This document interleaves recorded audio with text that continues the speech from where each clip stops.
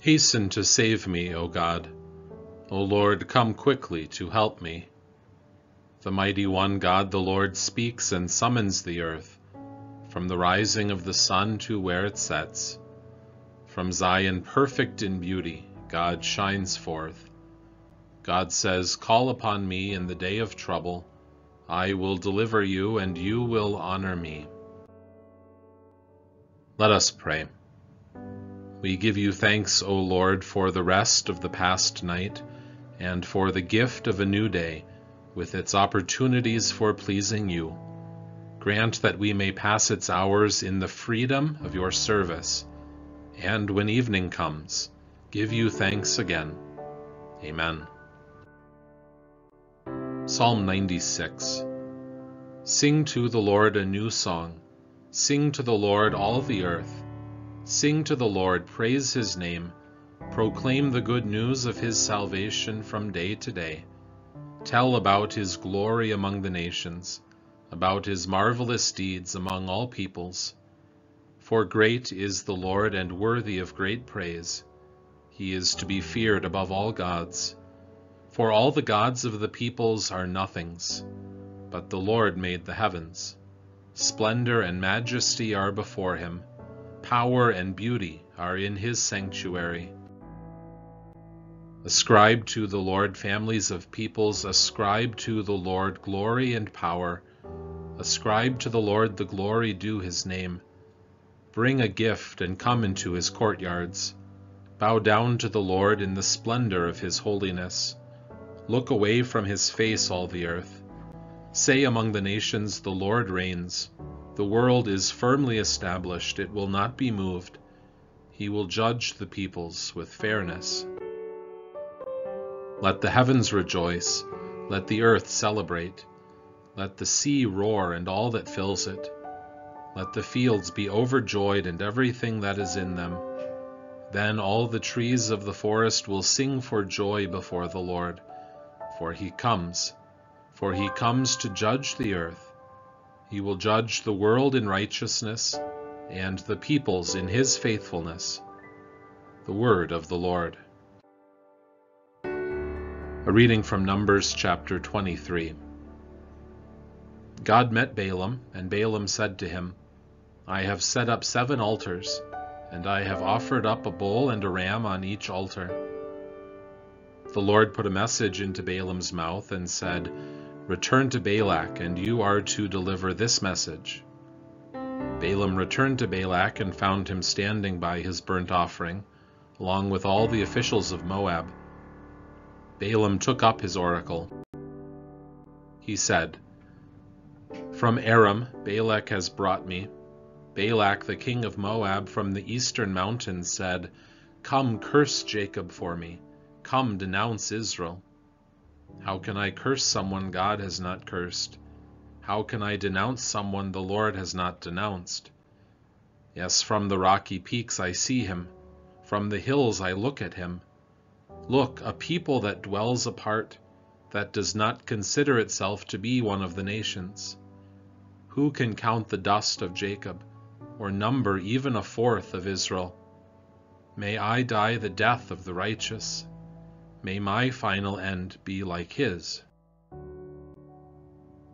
Balak said to Balaam, "What have you done to me? I brought you to curse my enemies, but you have just blessed them." Balaam answered, "Don't I have to speak accurately whatever the Lord puts in my mouth?" Balak said to Balaam, "Please come with me to another place where you can see them. You will see only their outskirts, you will not see all of them. From there, curse them for me." Balak took Balaam into the field of Zophim, to the top of Pisgah. Balak built 7 altars and offered up a bull and a ram on each altar. Balaam said to Balak, "Stand here by your burnt offering, while I meet the Lord over there." The Lord met with Balaam and put a message in his mouth. The Lord said, "Return to Balak, and you are to deliver this message." Balaam came back to Balak and found him standing by his burnt offering, and the officials of Moab were with him. Balak said to him, "What did the Lord say?" Balaam took up his oracle and said, "Get up, Balak, and listen. Give ear to me, son of Zippor. God is not a man that he should lie, nor a son of man that he changes his mind. Does he say something and then not carry it out? Does he speak and then not bring it about? Look, I have received a command to bless. He has blessed, and I cannot change that." No disaster is in sight for Jacob. No suffering is seen in Israel. The Lord his God is with him. The shout for the king is among them.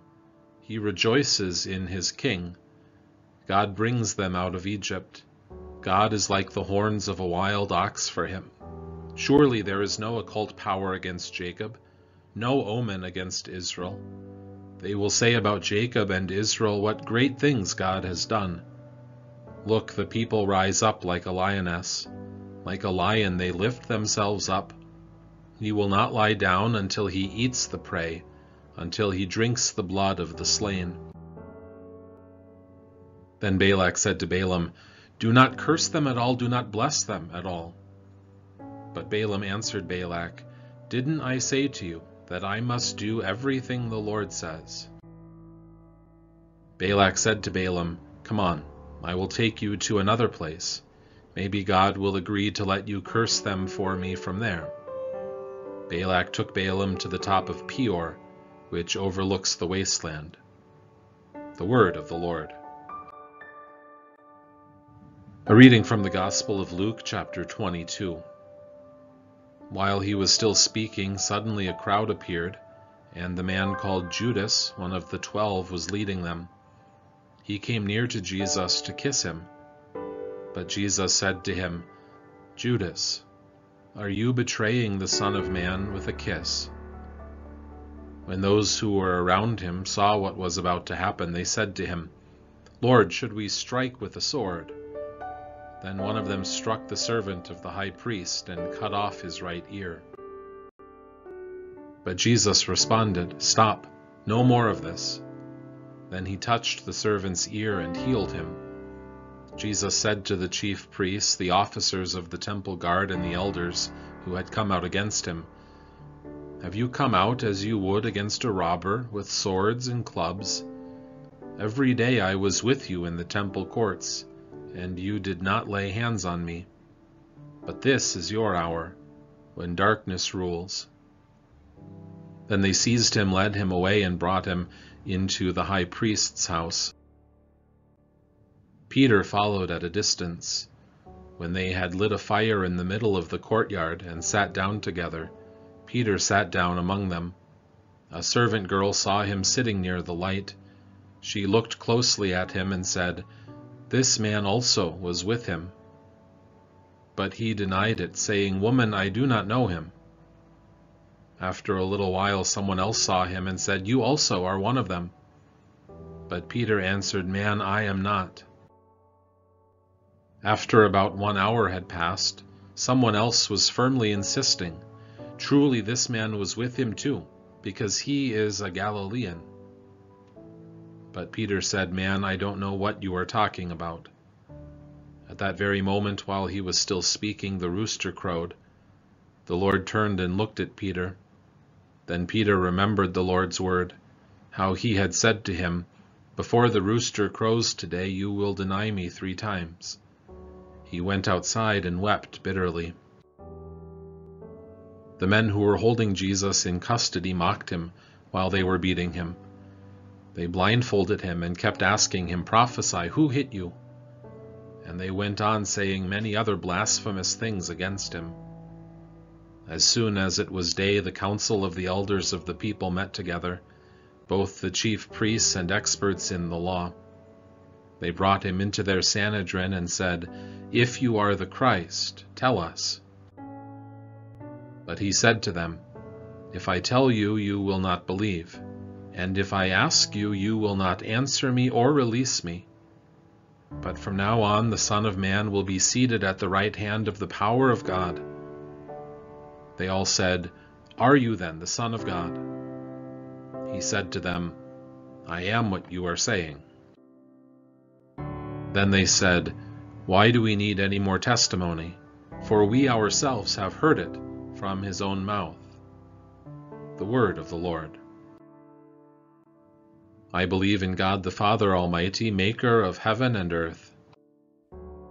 I believe in Jesus Christ, his only Son, our Lord, who was conceived by the Holy Spirit, born of the Virgin Mary, suffered under Pontius Pilate, was crucified, died, and was buried. He descended into hell. The third day he rose again from the dead. He ascended into heaven and is seated at the right hand of God the Father Almighty. From there he will come to judge the living and the dead. I believe in the Holy Spirit, the holy Christian Church, the communion of saints, the forgiveness of sins, the resurrection of the body, and the life everlasting. Amen. Let us pray. Heavenly Father, in you we live and move and have our being. We humbly pray that you would so guide and govern us by your Holy Spirit, that in all the cares and occupations of our life we may not forget you, but remember that we are ever walking in your sight, through Jesus Christ our Lord. Amen. Our Father in heaven, hallowed be your name. Your kingdom come, your will be done on earth as in heaven. Give us today our daily bread.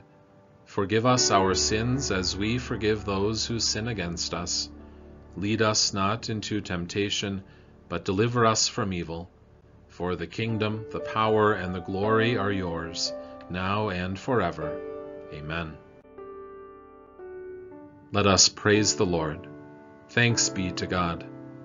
Now to him who is able to do immeasurably more than all we ask or imagine, according to his power that is at work within us, to him be glory in the Church and in Christ Jesus, throughout all generations, forever and ever.